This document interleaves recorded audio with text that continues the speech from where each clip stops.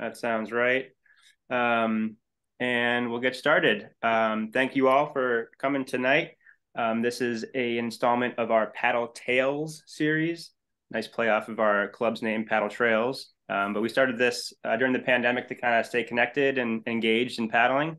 And it turned out to be a pretty big hit. I think this is our eighth or ninth or something like that. Paddle Tales. So I'll put the link in the chat to our other past ones if people are curious and have some extra time. But yeah, basically it's just a chance for Paddle Trails members and guests and friends and acquaintances to share some stories about paddling trips they've been on, so we can kind of live a little bit through them. A couple quick housekeeping things, then I'll turn it over to Anne to introduce Amos. But as we saw a little bit, try to keep yourself muted if you can during the presentation. If things get out of hand, I think I have the ability to mute you, so I may use that if I have to. Watch out. And also maybe Amos, I'll just ask you when you start to let people know if you'd like questions throughout or if you want to save them for the end, just so we can kind of stay on track for the most part.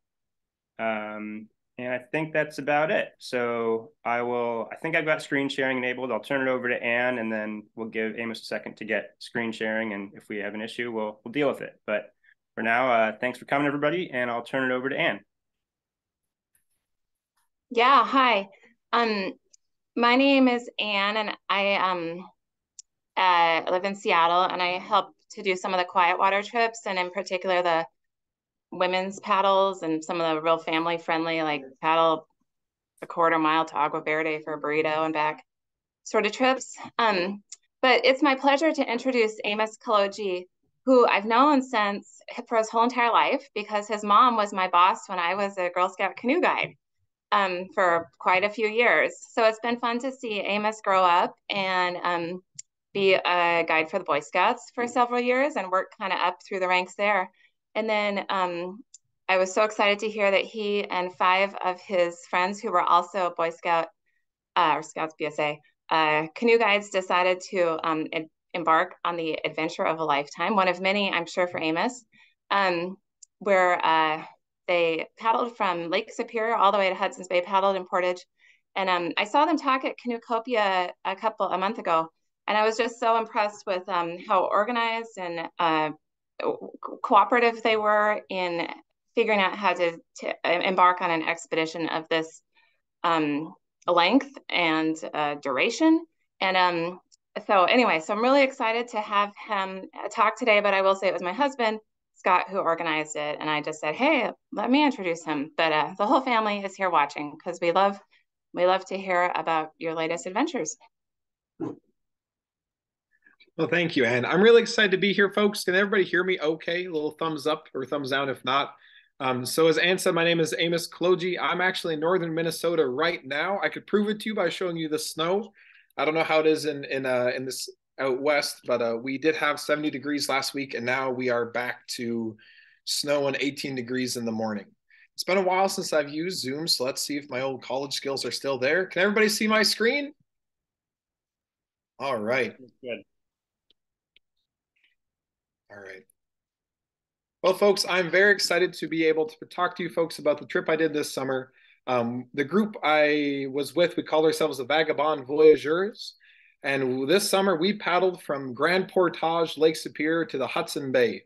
And I heard that this paddling group is whitewater, but mostly some flat water, whitewater enthusiasts. So this trip's got a little bit of it all. And that's one reason why I really, really loved it. Now, I'm going to preface this. Then we're going to try to hold questions to the end.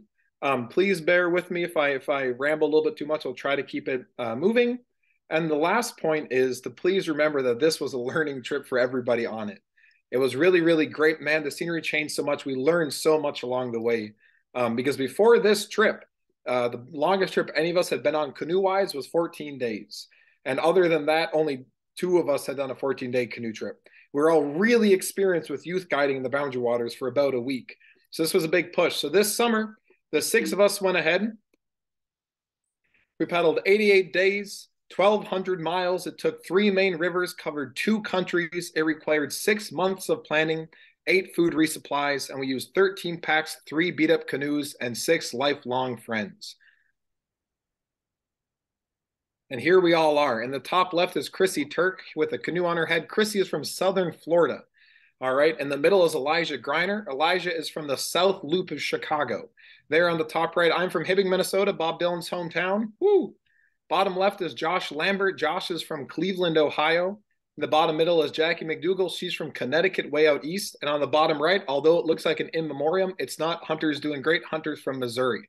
So you might ask, what brings a bunch of, 6 kind of ragamuffins from all over the country together? Well, it was Ely, Minnesota, right? We were all working, guiding youth trips for the Scouts.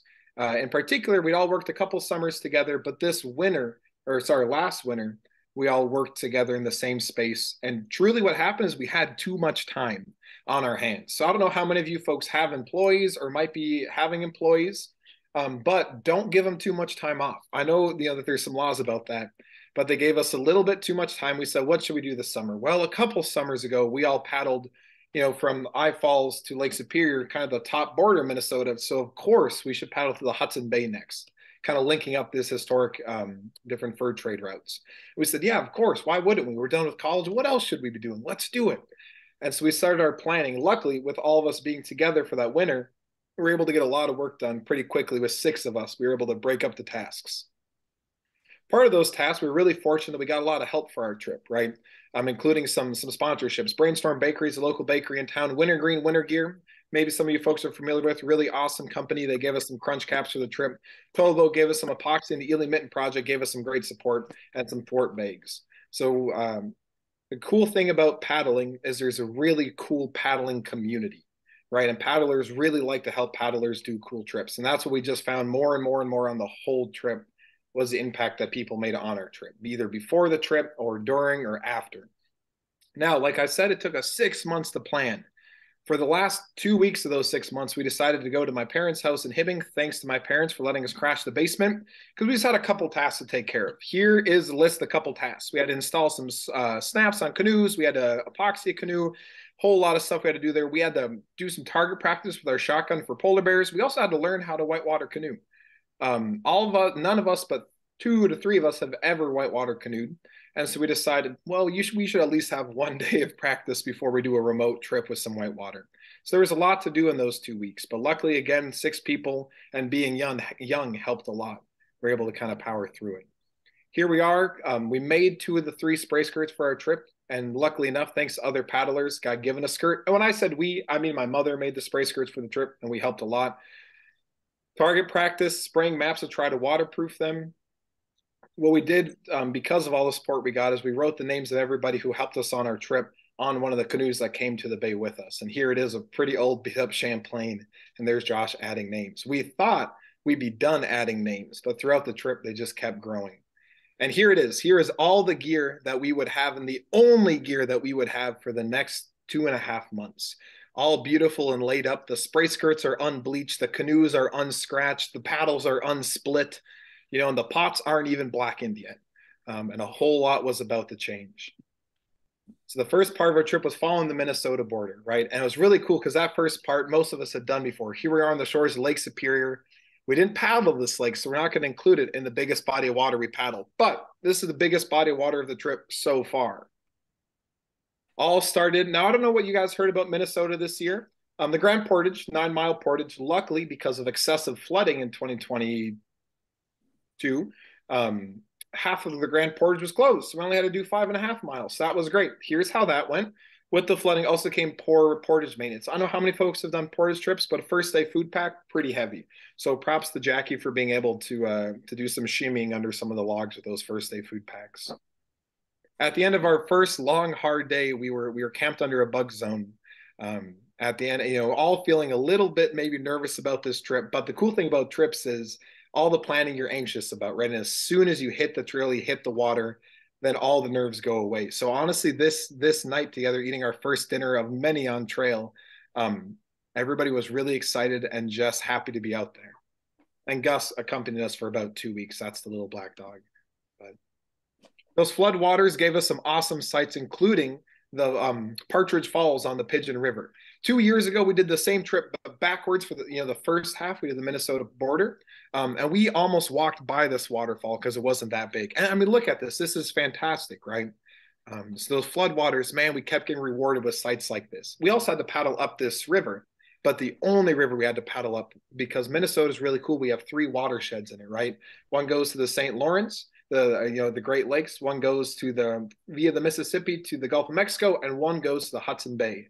And about 20 miles into our trip, 30 miles into our trip, we were on the one going to the bay. That first day on the Pigeon River, we had a lot of wind. There was white caps on this river, and the river was maybe, I don't know, not even 100 yards wide. It's not a big river at all, and there are white caps coming at us. So we took the times we could in the little brush to appreciate some breaks on our first day. Honestly, as you can see here, we were feeling a little bit trepidatious. So this is South Fowl Lake, and way down this is a giant cliff. You see a bunch of little white spots. Those are white caps. I'm sorry, we're not used to paddling on the ocean. Here in Minnesota, we were pretty tired at this point and pretty kind of beat up by the 9-mile portage, by paddling upstream on the Pigeon, by all this wind. And it was day 2 of our trip. And we were all kind of like, gosh, is this the way we should be starting an 88-day trip? I don't know. But again, the great thing about wilderness trips is it rewards you with stuff like this, right? And when it gets windy, what do? You wake up early. And when you wake up early, a couple things happen. You beat the wind, you beat the heat, you beat the people, and you get to see the lakes at maybe their best time. Because we were in the boundary waters, we were going through lakes that we were really familiar with, as that's where we had all guided. And it was really satisfying to go through this place with friends who we've all paddled with youth on different occasions. And even have the chance to see some of our friends who were still guiding as we were starting this trip of our lifetimes. This is Elijah, who met his brother on trail, who was guiding a trip for the Boy Scout base, and they were able to say, hi and bye for the last time and for 2 months. And that was really cool to be able to see. Other friends, this was our first resupply, was in the boundary waters. 2 of our friends came up from Ely and not only brought us the food we needed for the next couple of weeks, but also made us a really awesome breakfast. So here's James.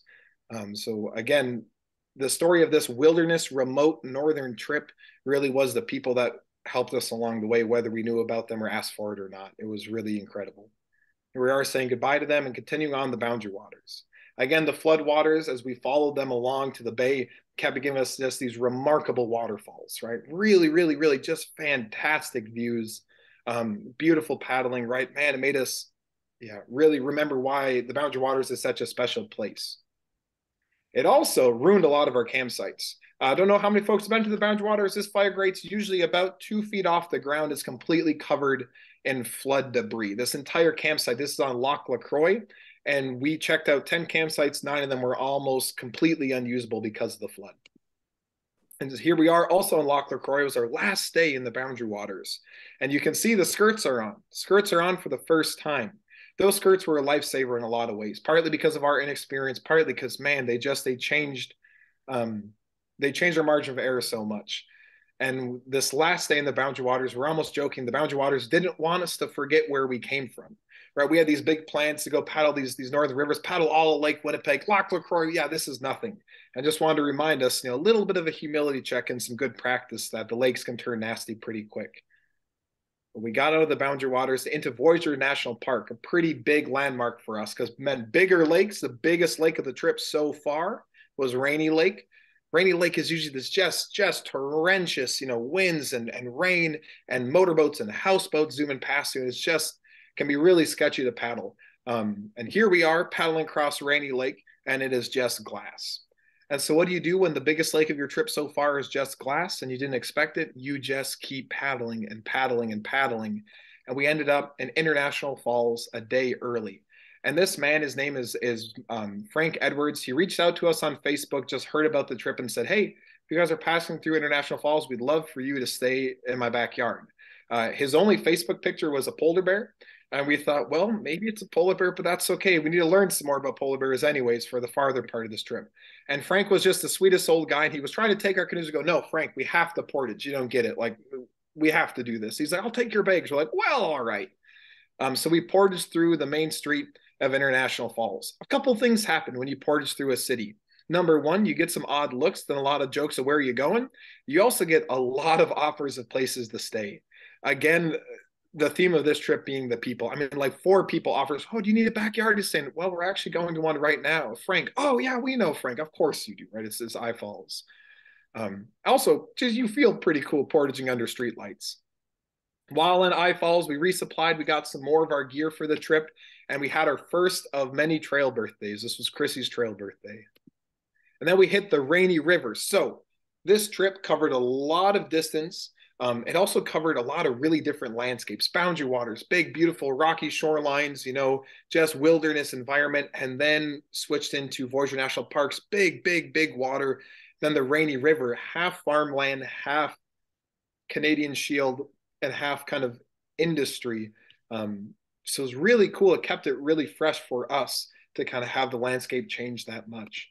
And those floodwaters that we were talking about, man, they pushed us along. We thought we were going to have such a long day on the Rainy River, and we were just zooming.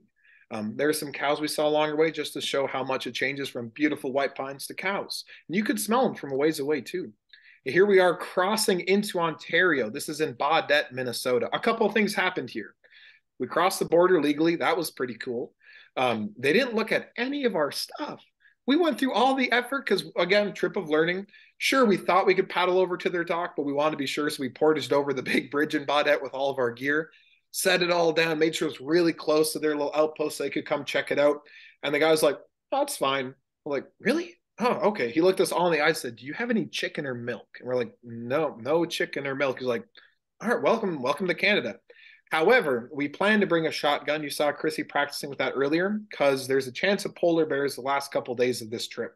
We talked a lot about it and discussed a lot about it. In the end, decided to bring it.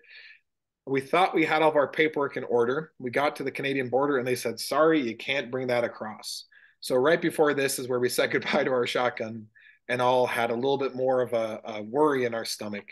But nevertheless, we kept going, and it was a really great feeling to officially be in Canada.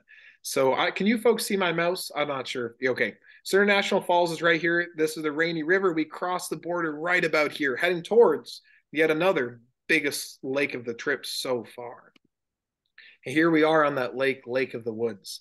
Lake of the Woods, man, I would paddle any part of that trip again for the most part, and Lake of the Woods especially. It changed so much. This is the southern section of Lake of the Woods, and it just looked like barrier islands like the Florida coast. Now here's Chrissy from South Florida feeling very much at home. And as you kept paddling farther north, you just got these big expansive views.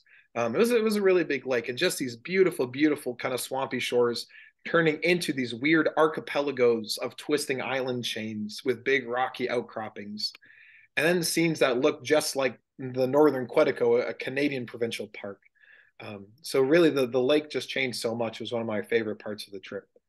Now at the end of Lake of the Woods is this little town called Kenora, Ontario. Some folks call Kenora the Venice of the North. By some folks, I mean, we did. Nobody else there did. We thought it was fantastic because there's rivers coming in and out of the city, which you can take, like we did, to where we stayed that night and to the grocery store. There's docks specifically made for motorboats that come to the grocery store in Kenora. So the little Venice of the North, it was fantastic. It was one of the easiest resupplies we did because we could paddle to the grocery store. The other things that happened in Kenora is we met some really, really, really helpful people. So we've talked about the floods, right? Minnesota, they're pretty bad. Farther north we were about to be entering the Winnipeg River. And again, we were all really inexperienced with whitewater for the most part. Winnipeg River had some whitewater. This last year, it had a lot of whitewater. It was record water levels. All the hydroelectric dams were wide open, which caused unpredictable rapids. It caused rapids that didn't used to exist. It also caused the river itself to change direction in a couple places. So the maps we had, even though they were a year old, were outdated for this summer. So this man here, his partner runs the Path of the Paddle organization, which is a water route from Thunder Bay, Ontario to kind of the Manitoba border. He said, hey, can I come show you guys some maps? We're like, oh, absolutely, Garth. That'd be really cool. Thank you. He showed up. He was talking to us. And he said, we have a group as ambassadors for us paddling the route right now. We're like, oh, like, where are they? They'll be here tomorrow. Do you want to talk to them? Like, yeah, we would really like to talk to them. So then the next day, these Canadian cartoons showed up. This is David Jackson. At the time, we assumed he might be 10 feet tall. I mean, really, truly, these people come out of these boats with these giant bags and these thick Canadian accents, and they were just the nicest folks. And then he proceeded to terrify all of us because he just paddled up the Winnipeg River. He laid these maps out with us. He goes, oh, this river, oh, that's really, really gnarly section. Oh, yeah, that's like way worse than it ever used to be. I don't know, blah, blah, blah, blah, blah, and kept pointing out the parts to us. But luckily, he could see the fear growing in our eyes. That he stopped, and him and his now wife looked at us and they said, guys, you're going to be able to manage it, right? Like any wilderness trip, like you folks know about tripping, the great part is you can't look that far ahead. When you're in the moment and something's actually happening, all you can do is get through that moment, right? And the beautiful part about that is you can't overthink it. You just can't, right? When you're in a rapid, or you're at a weird bushwhacking portage, or you're at a dam that you didn't think was there, that's the only thing you have to worry about and you're going to worry about. And so they sat us down and just said, look, guys, just take it one thing at a time. We know that seems simple, right? But the most simple truths aren't original, but they still matter. And they kind of said the same piece of advice we heard again. When it comes down to it, just try to point downstream and paddle. And as simple as that sounds, is weirdly helpful.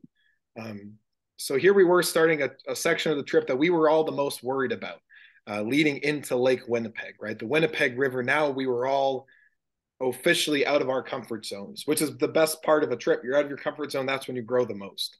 So we left the Venice of the North in one of these beautiful canals, and soon that night encountered our first huge thunderstorm and hailstorm, and it was just whipping, and we're cooking under the dining fly for the first time of the trip. And honestly, this was the perfect thing to happen for us that night. All of us were already kind of terrified and nervous, and then the storm came by and we were able to handle it, and we laughed and we sang, we had a good time, and we remembered, that's the beautiful part about wilderness trips, right? You get moments like this and they're fun because you're out there, because you get to see what's happening and you can handle it, right? If you're prepared and you're with a group of folks that you trust, even if you're not all completely up to the same level on a subject, you can work together and you can really help each other's shortcomings. The next day we hit our first rapid. Those of you that know whitewater, this doesn't look like much, does it, right? It wasn't. But we were really, really new. And the worst part was a thunderstorm hit right about now. So we were like, all right, guys, let's get in the boats. We know what we're going to do. This is going to be our line. And then a thunderstorm hit. So we had to sit and look at our first rapid for about an hour. And there is nothing worse than sitting and watching the thing, you just want to get over with happen. And again, this is Chrissy and Josh after the rapid. Really awesome, easy rapid. So much fun. Look at those two. They're having so much fun, right? Here's the same rapid. As you can see, Jackie in the front looks like she's about to die, and I'm in the back looking like I might kill something. And it was so easy. It was a straight line. We learned so much, is all I'm saying on this trip. Man, did we learn a lot. This was a feature of the river that we were just talking about. This was completely unmarked on all of our maps. But because the water level was so high, these were about 5-6 foot standing waves. And I promise I'm not exaggerating. There's not a good picture of it, but this whole section was not marked on any of the maps. But again, you get to a challenge, and what do? You just figure it out, right? So we portaged as much as we could. We lined a little bit, and then we had to run the last section. And although we're not really familiar with water still, it was really spooky. I'm familiar with swells, and after Lake Winnipeg, I'm very familiar with swells. But this was not swells. At the end of the rapid where we saw the paddle, the whole water table was rising and lowering. So as we were lining our boats, the boats would come up to about your chest and they'd slam down below your knees, and come up to about your chest and slam down. And it was just because the force of water moving through this choke point, right? But it was just really unpredictable. So that was, for me, the scariest part of the whole trip. But man, did we learn a lot. It was so beautiful, it was so cool. Here's Elijah on the same rapid working his way around. The Winnipeg River was really beautiful and really interesting, just mix. On the Winnipeg River, we crossed into Manitoba. Rules were a little bit different in Manitoba. It was a really beautiful place with some awesome people. Their sign needs a little bit of revamping, though. This was our first night campsite in Manitoba on the Winnipeg River. The Manitoba section also gave us a lot of these beautiful chains of lakes that looked again like the northern Quetico, like these beautiful lakes we were familiar with. Also gave us a lot of people. These people were tubing. There was about 100 of them. So it felt like we were playing Mario Kart, daubing these tubists as we were paddling down this little channel off the Winnipeg River. It also gave us a lot of hydro dams. The Winnipeg River is fairly well dammed. It was the only dammed river of our trip, which was pretty nice. But again, they were wide open. So all the spillways were just really cool to see. But again, kind of scary because the portage put-ins, we had to change a little bit. Speaking of portages, the Winnipeg River had some interesting ones. Some normal rocky, beautiful stumbly portages, some road portages around those dams, some portages through what seemed like just the middle of nowhere, which it kind of was. And then some portages around some old dams. And again, this section here is when I referred to the section of the river that changed direction, was called the cut. And so we got to the river and we looked at our maps and we said, this does not make sense at all. And we found a way through a swamp to avoid some rapids we weren't comfortable with, found some great cattails along the way, and ended up in this little tiny town called Great Falls. And again, if you remember the lesson from earlier, when you portage through a town, a couple things happen. You feel really cool, people ask you questions, and you get offers of places to stay. So we were just trying to get through. This town was only there for the dam. Manitoba Hydro. Hydro, as a lot of people just referred to it as, was the main industry on this trip that we saw. This town was made just for the hydro dam that was there. It's called Great Falls. There's about 46 houses. How do I know? They're numbered. And by the end of the night, we met everybody in that town. So we were walking through, and the shirtless Canadian man up here was smoking a cigarette. It's about 6:30 in the morning. And he goes, you guys need a place to stay? And we're like, no, we're fine. We're just coming through. And then it started pouring and thundering. He's like, you guys can just stay under my tarp. And finally, we took him up on it. We ended up staying for a whole night. And it was the most degenerate, wholesome thing I've ever experienced. We ended up calling it the Great Falls Rendezvous. So this man's name is Guy, G-U-Y. He tried telling us it was French. We thought he was just messing with us. No, your name is Guy, buddy. Come on. But Guy was an interesting person, to say the least. And we didn't realize it, but he was having a reunion of friends that weekend, as well as making their own whiskey that weekend. Because all of a sudden, as we were sitting under this big tarp in his backyard, shirtless, large Canadian men just kept coming out of his house. Like 3 and 4 and 5. And then people came out of the camper and we're all like, should we be here? And they were all in true Manitoban style, came and sat down right next to you, said, hey, what are you doing? We're like, oh, we're paddling from Minnesota to the Hudson Bay. They're like, cool, right on. You want some eggs? And we're like, yeah, you're not fazed by 6 random people. Okay, cool. But they were just the sweetest folks. They gave us so much great advice, so many laughs. Yeah, just really, really, really awesome, down-to-earth folks. The Great Falls Rendezvous was a highlight of the trip. And again, a reminder and a surprise of how much people impacted our trip. One of the people, Trent, we actually ended up seeing again. He said, oh, you guys are ending in Gillam. Do you need a place to stay? We said, yeah, we do, but we'll figure it out. He said, oh, I have a house. You could stay there. We're like, sure, we'll never hear from him again, right? We got his number, and we thought, all right, maybe in a month, we'll see Trent again. Who knows?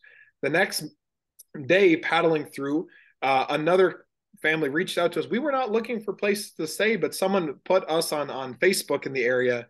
And this little family that owned a farm on the side of the Winnipeg River asked us to stay, and we stayed, and they made us this fantastic spread. So we went from the most wholesomely degenerate, night of my life, to just the most wholesome night of our lives. These people were so sweet. We had so much kindness from all of them. It was awesome. And right here is the last night on the Winnipeg River. And way over there in the sunset is Lake Winnipeg. I don't know how many of you folks were Hobbit fans, but if you were likening this trip of ours to The Hobbit, this is pretty much the Battle of Five Armies. This is the big, the bad, the ugly, right? Although there were polar bears maybe on this trip, although there was whitewater, although there was floods, Lake Winnipeg was weighing the heaviest, at least in my heart, the whole trip. And a lot of us agreed on that fact, just because it's known to be really big, really unpredictable, and picks up really large. So here's our first morning on Lake Winnipeg. We woke up at 3 a.m. to try to beat the wind. And by about 7 a.m., we were in camp. We just decided it was too choppy. Later in the trip, we paddled on bigger waves, but it was kind of a rude awakening for us. We started on Lake Winnipeg. We were feeling good, and really quickly it got just really, really, really gnarly. Lake Winnipeg's really shallow, so people liken it to a cookie tray, right? And when you shake a cookie tray, those waves just build really quick. The other thing is it has 2 halves. The North Basin is way bigger than the South Basin. There's a choke point in the middle. So depending on what way the wind's coming, all that water from the North Basin gets forced to that choke point, and the South Basin rises kind of exponentially because of that. But like most of our nights on Lake Winnipeg, we waited around that spit of rock as the waters kept rising towards. We were trying to stay dry. And we just said, well, we're just going to wait till we can paddle again. And we just have to paddle when we can paddle. So that night we got back on the water. We had to get comfortable riding roller coaster waves. And folks on the ocean may understand that more than we did at the time, that swells were okay, right? They weren't capping, so it was okay. You just had to get comfortable going up, up, up, oh, down, down, down. Okay, up, up, up, down, down, down. And again, had some beautiful campsites because we put up with that. The next couple of photos are just showing the size, trying to show the size of Lake Winnipeg, and also showing, like we did in the Boundary Waters, we fell back to our old youth guiding habits that if it's windy, you know what you do? Try to wake up earlier and beat the wind. And again, people. This man's name was Reg Samard, and we'll just tell a little bit about Reg because he's a really cool guy. Again, we met this woman at this museum who said, "Oh, well, you guys should have real bannock and fish. My cousin will meet you on Lake Winnipeg." And again, we go, "All right, sure, your cousin will meet us on Lake Winnipeg somewhere. All right." And sure enough, Reg was emailing us and trying to find us. And we finally found him, and he brought us this fantastic dinner of fish and bannock. Turns out what Reg does, other than work for Manitoba Hydro, like everybody works for Manitoba Hydro. It seemed like it was a reoccurring joke. But Reg was also part of, if you guys look up the Morningstar project, there's a silica sand mine on Lake Winnipeg, or is going to be a silica sand mine. And Reg is part of a group that is trying to stop it. So they have a ceremonial fire that's going 24/7, so the mining company can't start. And he's really, really passionate about it, as he shared with us, because the mining company did not inform the locals about it. They kind of paid off some folks in the council, so they wouldn't have to have a vote on it with the people that lived there. And his son, who worked with silica sand, said, "Dad, you can't do it. Like, people are going to die." And so Reg kind of got in touch with this group that was doing the ceremonial fire. So the food we had actually was like leftover from a event they had with that fire. So really, really interesting person. And that's what happens. You know, you meet interesting people because interesting people want to meet interesting people. Lake Winnipeg also gave us a lot of moose. Again, those wilderness trips, right? The Northwoods will provide. When you go through hard stuff, you're often rewarded, you know, and that's always the lure of those trips. This was a pretty classic thing for us. We paddle as far as we could until the weather got bad, and then we'd get off and discuss what we were going to do and then get back on. Often that meant that we'd be paddling right into sunset a couple nights. And again, this is just showing the scope of that lake. I mean, it was just huge. This was our biggest crossing of Blood Vein Bay. Blood Vein Bay is about 6.5 miles long, and we waited till 7 p.m. to start it because we had a wind forecast, and the wind wasn't going to die down until 7. We got out there at 7, and it was actually going pretty good. Sorry about that. It was actually going pretty good. There's still some really big choppers, and there's this legend on Lake Winnipeg called the Seven Witches and the Seven Sisters. And the Seven Sisters is the waves will come from all directions, including below. I didn't really believe that for a long time until we were crossing Blood Vein Bay. And you'd be paddling, you'd just be normal swells, okay, we know what we're doing. And then out of nowhere, this pocket of waves coming from all over would happen. And you're like, all right, we're going to miss that. Then one would happen over here. Okay, we're going to miss that. And we all thought we were doing good. We were getting more in the middle, and we looked back, and our canoe with Elijah and Hunter just got enveloped in waves. And we thought, that's it, they're gone. And then, boop, they popped out the other side and just kept going. But everybody was just shocked. I mean, Lake Winnipeg was phenomenal. We crossed Blood Vein Bay, and who did we find but the only other person we know of at the time paddling to the bay? This woman started in Minneapolis, and she paddled the canoeing with the Cree route or the Hudson Bay bound route. We did not plan on meeting her. We just got to an abandoned fishing village with one light on, and it was hers. We ended up staying with her for 2 weeks. We were really fortunate she had some connections with local fishermen that helped us get some resupplies. And here we are. Those resupplies on Lake Winnipeg were a little hectic because we maybe helped get a ride in town or paddle town, grab all of our food, go to a remote island, and try to repack it all for the lake. The lake changed a lot on the way too, you know. As you can tell, we're as far back as we can from the water because the water level could rise so much overnight. This was our last morning on the lake. We got really lucky. It took us 14 days to get across Winnipeg. We talked to folks who got stuck on Winnipeg for 14 days, like in one spot or could not move because of the weather. And the only reason I think we were able to go across the 14 days was, one, luck. We got really lucky with weather. Two, the spray skirts helped tremendously. If we didn't have spray skirts, I don't think we would have paddled half the time we did. And three, we woke up early and we paddled when we could. So that night, we were not supposed to get off Lake Winnipeg, but the weather was good. And we were just, you know, we had 25 miles by lunch. We decided, let's keep going. Let's keep going. Got later and later, and this cloud started looking nasty. We thought, we're so close. Let's get off this lake. So we finally, we landed at the end of Lake Winnipeg at about 7. It was dark, so it must have been like 9, 10 p.m. And that night, we're really happy we got off the lake because it was a huge hailstorm. It actually collapsed the kayaker's tent, dented the paddles and some of the pieces of the canoe. And if we were where we were supposed to be that night, it would have been an island with no trees and completely unprotected. So as a little bit of a recovery from the 54-mile day to get off Lake Winnipeg, we had a little layover rendezvous. We made some bread. This was at just a remote abandoned cabin. And there's a little bit of the rule of the North. If, as long as you don't break anything, you can, use what you need to use. So we were using these pallets as a table, made some breadsticks, carved some spoons, and then we're on our way again. And here we are paddling off of Lake Winnipeg officially into into Norway House. Norway House was a Cree Nation settlement. It was really, really interesting about Norway House, where the people were just amazing. So we got there at the exact right time. Norway House is just a little ways off Lake Winnipeg, up the Nelson River, just a little bit. And every year they have this big festival called York Boat Days. And York boats are these giant metal oar boats that these fur traders would paddle from Winnipeg City up to York Factory where we were ending. And they would stop in Norway House to repackage some furs. So when we were in Norway House, we happened to be there exactly the same day as the World Championship Finals for York boat racing. So folks would come from all over this area. They would fly in from the other communities. They'd boat in from the other communities.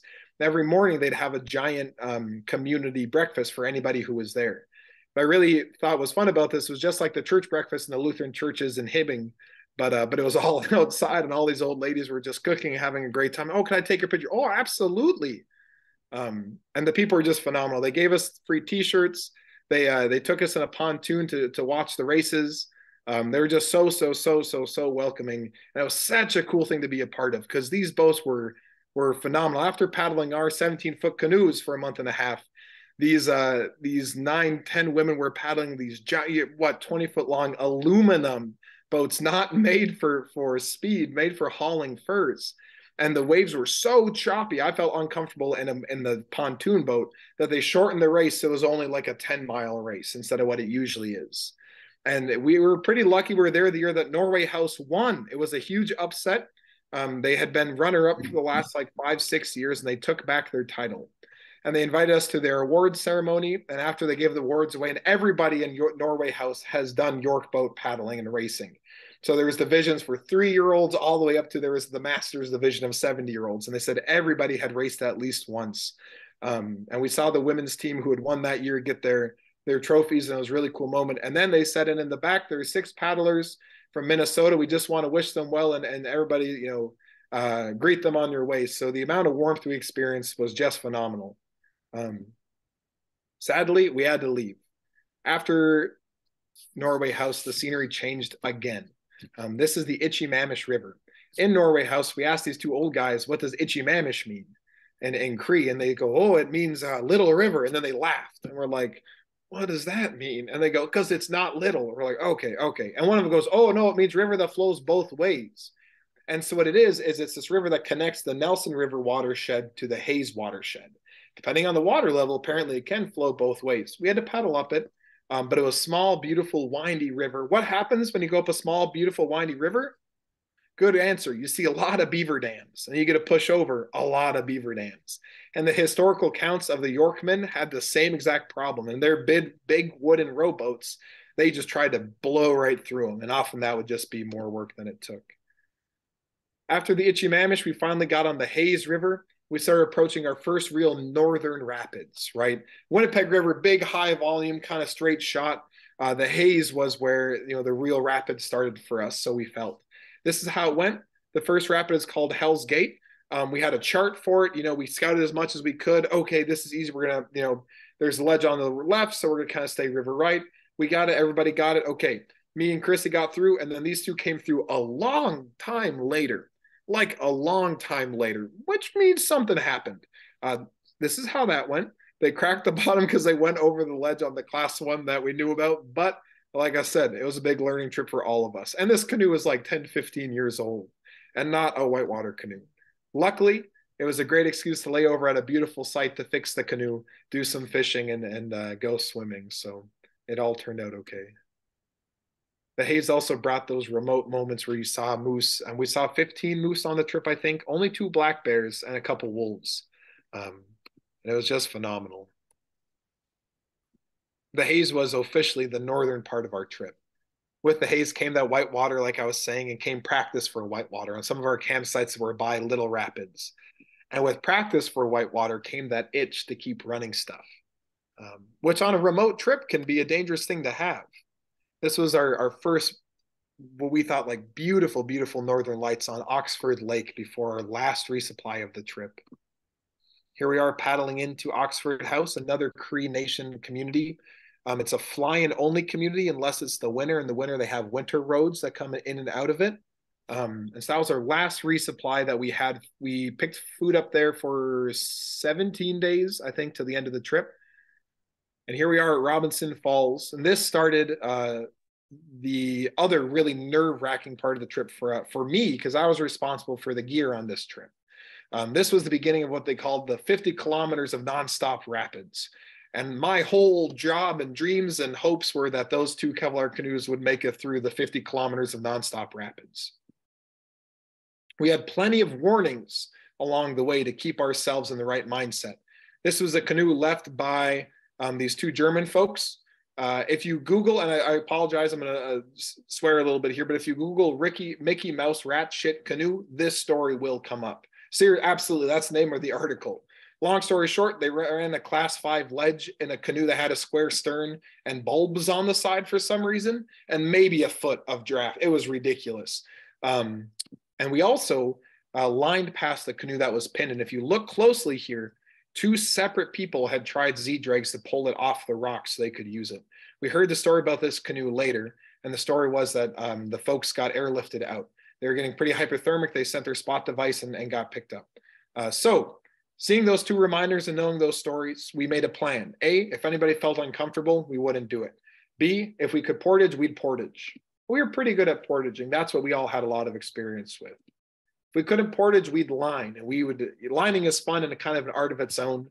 And if we absolutely couldn't line, or if it just started looking really fun, we would run it. And of course, the more comfortable we got and the more practice we got with, the more we would run. Maybe we ran some stuff we shouldn't have with our experience, but that whitewater kind of grabs you. And it was just so fun to be learning on a trip like this. We learned a lot, like I said. We learned so much on this trip. And here we go, just more and more fantastic northern whitewater. For about 50 kilometers, we were only here for about 3-4 days in the serious section. And then we got to White Mud Falls. And White Mud Falls was a huge relief. White Mud Falls is the end of the rapids on the Hayes River. So for us and for me, it meant that when we got there and those 2 beat up Kevlar canoes got pulled ashore, that we did it, right? For God's sakes, we can tie some logs together to make it to the end at this point. For God's sakes, we'll float in the packs if that's what it takes, right? But the canoes got to this point and we didn't have to make a birch bark canoe. I was so worried and hoping and kind of planning on doing that. So the fact that that didn't happen was pretty awesome. And again, we got a little bit of a reward. The Northwoods really seems to understand when you're needing something. We also joked the entire time on this trip, it was kind of like a TV show. Every season would end with a pretty climatic moment, whether it was getting off Lake Winnipeg or starting the Winnipeg River, and would set up for the next part of the trip. And for the season finale of the rapids, that night we woke up to the most beautiful northern lights I've still ever seen. And they were just all around us. They were going all night long. We were far enough north. We didn't have to look north. You looked up, you looked south, you looked east, you looked west, you looked everywhere. And it was hard to keep your eyes shut at a time like this. Our last night, this is what northern trips are about, and those big trips are about. You get to see these pretty amazing things. White Mud Falls also meant that we were getting close to possible polar bears. We're really used to dealing with black bears in northern Minnesota, and black bears, maybe they'll take your food. They don't care about you, and they're really easy to scare off, right? Polar bears are really different. Everybody we talked to, paddlers, were really serious about polar bear safety. Polar bears are like one of the only known predators to actively hunt humans for food. Polar bears are quiet. They can swim usually faster than you can paddle. They're just all in all, pretty spooky. So here we are, because we lost our gun. Instead, what we did is we had 3 cans of bear spray, and we got these things called bear bangers. Bear bangers are like firecrackers. You shot up in the air, they'd explode and hopefully scare the bear away. So all of us had a bear banger, and we had 3 cans of bear spray. So at White Mud Falls, we went ahead and gave a demonstration and read through some notes on polar bear safety. And then the haze changed again. After those whitewater sections and those rapids and the canyons had opened up in this giant flowing river, that all the curves and banks you could see all the way down.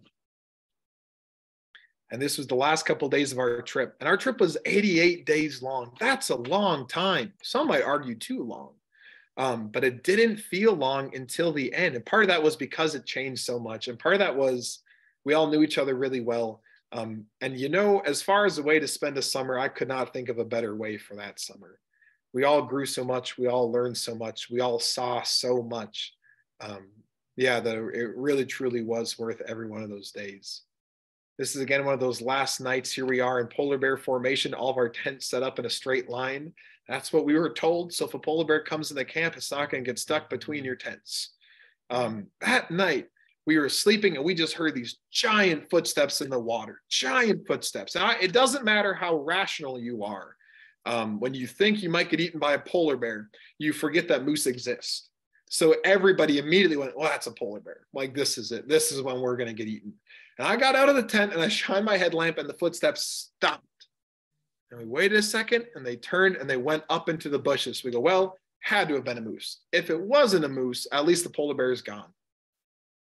And that next day, this is that second to last night where the Fox River comes in. And this is our last night on trail. This is at the confluence of the Gods and the Hayes River. So the Hayes grows substantially here. And this is really where the polar bear concerns start. And our last night, I don't know, we were all feeling excited. We were all feeling, you know, still a little nervous about what to come. But, you know, we also all knew there was a lot of trip left. You know, last night on trail, still a long ways from northern Minnesota. That morning, we woke up at 3 a.m. so we could get through the polar bear country as quick as we could and hopefully beat some of the tides at the end of the river at the Hudson Bay. And we were rewarded by paddling our last night under the northern lights one more time. A couple hours later, we had an occurrence that happened pretty often on the trip. We called it an all poop morning. So when you wake up that early, you don't necessarily want to poop. And a couple hours in, someone's got to poop. And by the time somebody poops and somebody else poops, everybody's got to poop. But we were officially in polar bear country.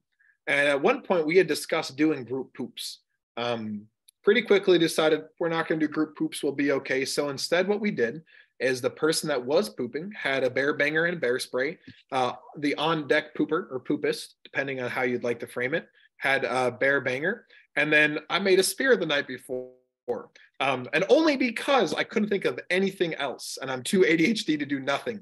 Okay, I could think of something else. When we were in Oxford House, we stayed with this old guy named Dave. And Dave was this old Cree guy, and he told us he was so old that he doesn't speak the kind of Cree they spoke in Oxford House. No. He said, that's bastard Cree. I speak swampy Cree. That's too new. No. And he said, an old trapper told me, when we told him we didn't have a shotgun, he offered us one. We said, you know, Dave, I don't know. We're not licensed. Like, how we get it back to you? He goes, oh, I have a cousin who's a taxi driver in Thompson. We're like, we don't want to find your cousin in Thompson. Like, we're okay. He goes, okay. He said, well, a friend of mine who was a trapper said, if you see a polar bear, you put your hand up like this. We go, why? So you can, why? So you flick him off? What's going on? He goes, no, you put your hand up like this, and the polar bear turns his head to bite you, and then you can push him over. And we all, you know, expected him to laugh. We're all waiting like, okay. And he didn't laugh. He looked dead serious. He's like, yeah, so remember. So we could have done that. But I decided the spear was the only other thing that came to mind. So this is a little ridiculous photo of all of us on a group poop morning. Again, that last day, as we got closer to the bay, we saw 3 timber wolves. And these wolves, man, were just fantastic. It was a reminder that this was not at all our river. The wolves were not at all phased that we were there. They saw us, they watched us for a little bit, and they went along their business. They knew that they were staying and we were not. Here we are as we're getting closer and closer to our bay, just trying to savor the last couple moments, you know, on this trip. Here's our first sight of the Hudson Bay. Way out in the distance, that's when we first start seeing it. Now, this whole last couple hours, every single rock looked like a polar bear. Every single one you'd have to watch as you paddled past it, and you're just so nervous. We got closer, and as soon as we saw the bay, that all melted away. I mean, it just immediately, it was this realization of what we had accomplished, but it was not a sense of satisfaction. I'll talk about that in a little bit here. As we paddled on, we started seeing York Factory up here in the distance, this big building, the oldest wooden building on permafrost, at least in Canada, if not the world. And in front of this building was a white figure pacing back and forth and back and forth. I swear to God, we all thought it was a polar bear waiting to eat us. We go, so we make it all the way to the end and it's waiting at the dock for us. And it's back and forth. We go, polar bear wouldn't pace. That doesn't make sense. So he said, well, it's either a person wearing all white, which is just kind of mean, or it's a polar bear just getting so psyched up to eat us. It's doing push-ups, it's running around, it's getting in shape. So when we get there, it can have its snack. Lo and behold, there was a guy mowing the lawn in an all white suit. Not what we expected to see, the most remote part of our trip, 1,200 miles away from our start. Here they are, the folks that were working there met us. And sure enough, they were all carrying shotguns around with them because of polar bears. They were really awesome folks. Again, they showed us this historic site. They helped us celebrate our achievement, and it was just such a cool, awesome feeling to be there. Although not all of us saw a polar bear, as we were walking, we did see these polar bear beds where polar bears were sleeping. The man in the picture before, his name is Josh. Josh was in like the back actually, as we were walking towards these beds. Because we go, hey, slow down up there.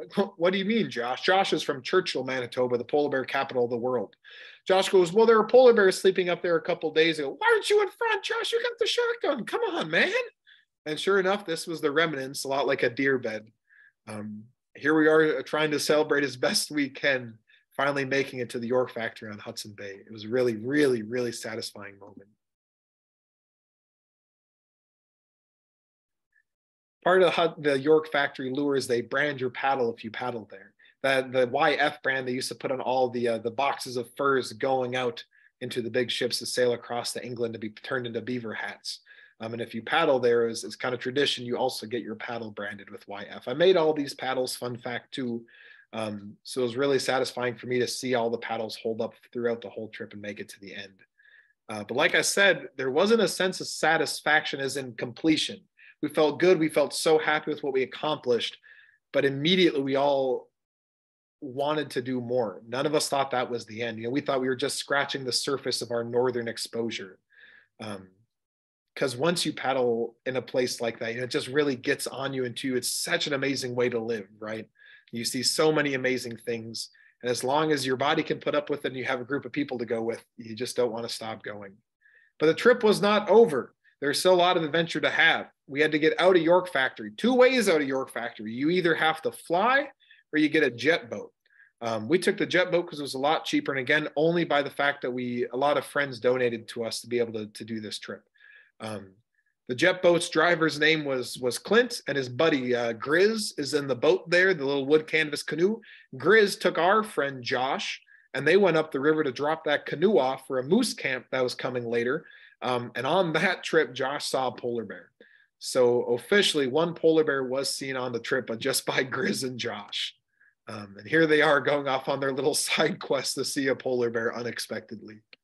But we took that jet boat up the rest of the way on the Hayes River, around the tip of the bay, up the Nelson River, up a class 5 rapid up the Nelson, so we could get to Gillam, Manitoba. Gillam is another city that's only there for the hydro dams that are on the Nelson River. Really, really big, stunning hydro dams. And sure enough, in Gillam, Manitoba was Trent, all the way from Great Falls, meeting us and letting us stay in his house and fed us amazing food and drove us to the Gillam train station that night. I told you that Dave offered us a shotgun and we didn't want to bring it because, we don't know what to do with somebody else's gun. We're from America. You can't do that you can't bring that on a train. We're unlicensed. And we get to the train and we're loading the train, way chiller than we expect. Turns out northern laws seem a little bit different. As we were loading the train into the far right, you could see all the paddles are wrapped up so they wouldn't get damaged on the ride, right? And as we were passing them up to get loaded on the train, we heard one worker turn to the other and say, are those guns or paddles? I don't know. And just put them down. And so like, oh, so I guess Dave was right. Maybe he was right about this too. I don't know. We decided to go to Churchill on our trip, just by the train, because when you're that far north, man, we just wanted to go and see it. And on the train, again, you meet interesting people because interesting people want to meet you. And this is Judy. Judy is a woman from Nunavut originally, the province north of Manitoba. And Judy was talking on the train and we were talking to her. And she was whistling too on the train. It was like 6 a.m. She goes, "Oh, I'm so excited. My sister's going to be here. Who are you guys?" "Well, Judy." And we told her, and she goes, "You guys should come over for breakfast." "Judy, didn't you say you have to go to bingo?" "Oh, I don't care anymore. I don't care. I want to surprise my husband by bringing 6 children home." And so sure enough, we knock on her door and we're carrying all of her bags. And Mohammed was very surprised to see us. It's a canoe trip these guys took.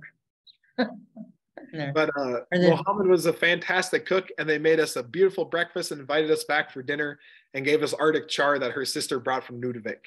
And here they are. Mohammed was from Morocco and Judy was from Nunavik. So however they met, it was an interesting story.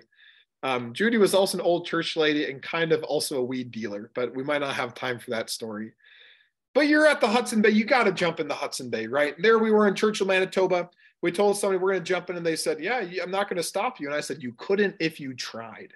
For God's sakes, you come all that way. You've got to do it." And here we are. We jumped in. Here's the after. We got christened in the bay. And it was just an amazing feeling to see. Also, all these small northern communities were so interesting. You know, the landscape that we paddled through was interesting, and then the people we met were interesting. After a 2-day ride on the train, we were in Winnipeg and one more portage through a populated area.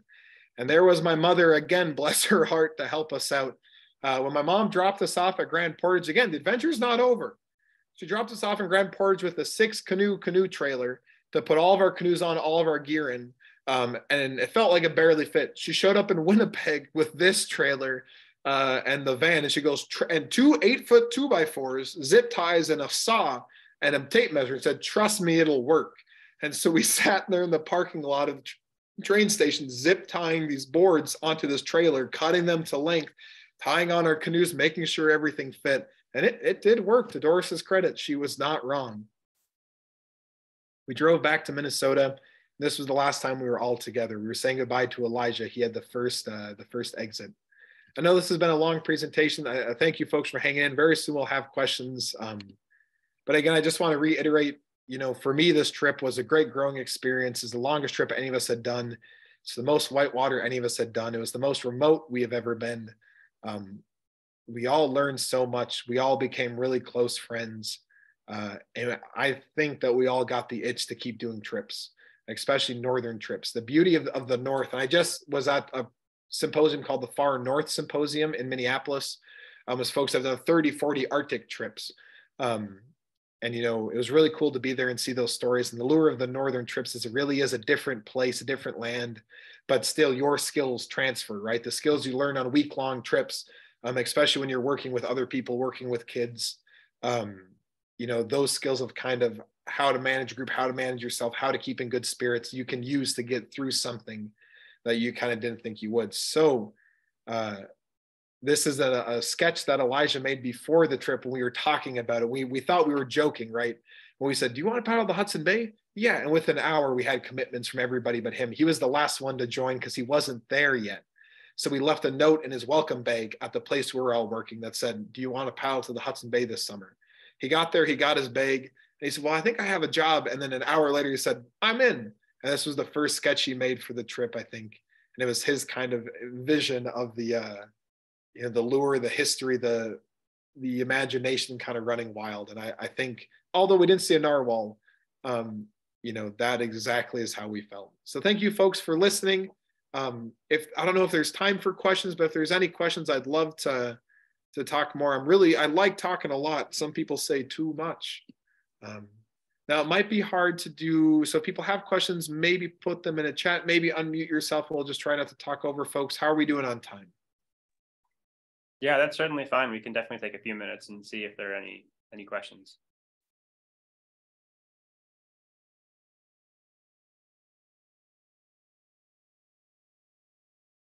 It's okay if there's no questions too. I know I talk a lot. Okay. Scott wants to know how the bugs were. Oh, they were awful at the beginning, and then they weren't that bad. Everybody says the bugs are worse up north, and it's true because there's just a lot of swamp. But with those flood waters were like the worst mosquitoes and the worst black flies that I had seen in Minnesota. And yeah, it was really, really actually shockingly bad. I've never used the bug net. I grew up, we never used bug dope. My mom was insistent on that bug spray DEET. And so for, we went on a Quetico trip every year. I guided for 6 years, never used bug spray, never wore a head net. That trip I wore my head net a lot, and we brought a bug shelter, and I'm really happy that we did. Definitely helped from going crazy.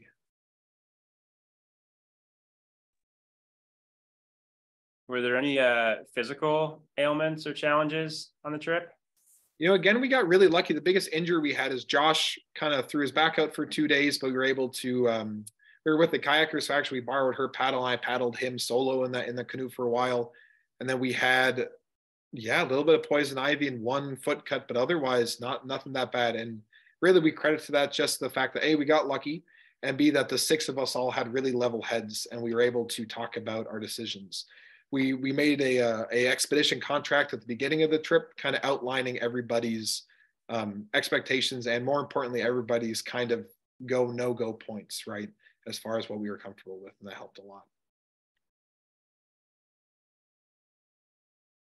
But yeah, well, thank you folks so much for listening. Yeah, I really, really appreciate it. It's really awesome to talk to people who are interested about paddling, period, especially with the rivers and lakes still frozen here. It's a good piece of excitement and motivation. Thanks a lot for sharing, Amos. There's a couple kudos in the chat. Hope you're seeing that from people. We appreciate it. And thank you guys. Thank you so much. Thank you. Thank you, Amos. Awesome. Bye, you guys. Really great talk. All Is right. that Thea Rivard? Great to see. Thank you. Luke's pal is here, we think. Bye, you guys. Bye-bye. Thanks all. Mm-hmm.